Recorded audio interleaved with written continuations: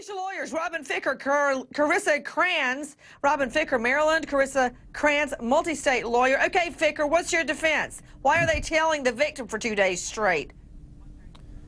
I don't think there's a good reason. I think the prosecutors need to make a deal with this bright attorney you've been talking with and pin it on the people, the family members that went after this poor guy that was shot dead. Well, obviously the family members are not in that car, Carissa.